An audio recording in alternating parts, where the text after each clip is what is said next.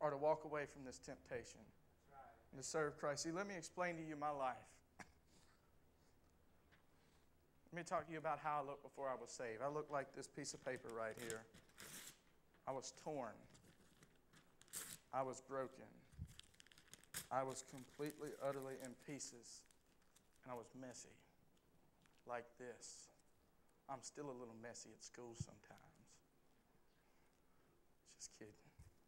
But anyways, I looked like this piece of paper. This was my life. Doesn't look very nice, does it? I never thought balled-up paper looked nice either. But this is what happened. Jesus came and he took my life and he took it into his hands. And I asked him to come into my life and to save me. And he started to work on my life. And he changed me from that broken, torn individual I was. And he made me whole again.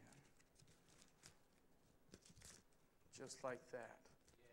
And I'm not perfect. I still make mistakes. As you can look at me, I'm still a little rough around the edges. I'm still a little wrinkled. Of course, that's on the inside of my life because I have no wrinkles out here.